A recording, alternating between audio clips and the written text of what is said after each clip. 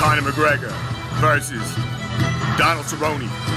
Conor McGregor, the ex-UFC double champion of the world, the man that smashed the 145-pound division, knocked out the champion Aldo so fast, and knocked out Eddie Alvarez to win the 155-pound belt, is bringing his energy and his ferocious left hand back to the octagon. Allegations, video surveillance footage, a lot of bad things happened with Conor.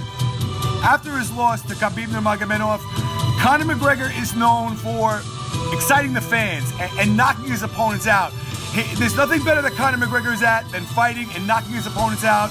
He has 18 knockouts out of his 21 wins, and some of those knockouts are the most legendary knockouts of mixed martial arts history. He's taking on Donald Cerrone at 170 pounds at welterweight, January 18th in Vegas.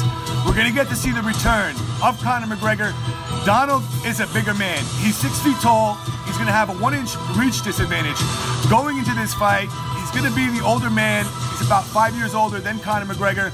He's 36 years old right now. Conor McGregor wants to come back to the octagon, and he wants to remain the king. There's been allegations and things that Conor McGregor might not be proud of at this point in his career, and he wants to come back and he wants to erase that. He wants to leave an impactful career and not go towards the other end. Donald Cerrone is getting his gift. This is his 50th fight. Donald Cerrone has the most wins in UFC history. He also has the most finishes in UFC history. It's his 50th fight, and Donald Cerrone at this point in his career is just breaking records.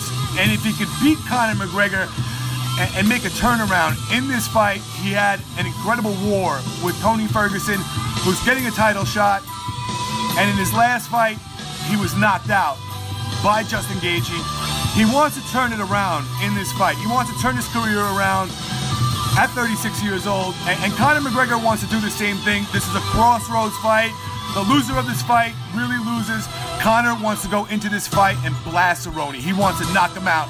Conor in the first round has bricks in his hands, and if he can land one of those shots on the chin or on the temple of Cerrone, it's lights out. Donald Cerrone has a different style. He has a more intricate style than Conor McGregor. Conor McGregor's style is more rudimentary, it's more basic. Conor has that power and he wants to utilize it. Donald Cerrone in a 5-round fight versus Conor McGregor has many tools, and he's a finisher. He has the most finishes in UFC history. He also, in his career, can finish you standing up or on the ground. He has 17 submissions in his career, 10 knockouts. So Donald Cerrone, he's going to be going for his 28th finish in this fight. And if you can make Conor McGregor a win in his 50th fight, it might be the most incredible part of his career.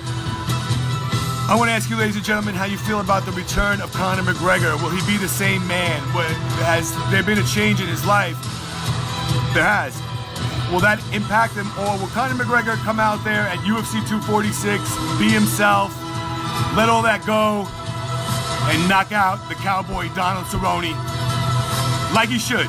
I'm going to pick Conor McGregor in this fight. Conor McGregor is going to go out there and knock out Donald Cerrone. Subscribe to Poli. Hello, subscribe to Poli. I only train. I don't know what a break is. I'm so tough. Go subscribe for Apology. Yeah.